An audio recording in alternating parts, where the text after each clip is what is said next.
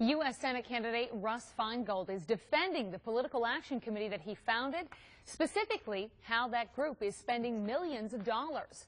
A report posted online today shows the group Progressives United spent nearly half of $7.1 million to raise more money for itself. Feingold formed this group in 2011 to support candidates who stand for progressive ideals.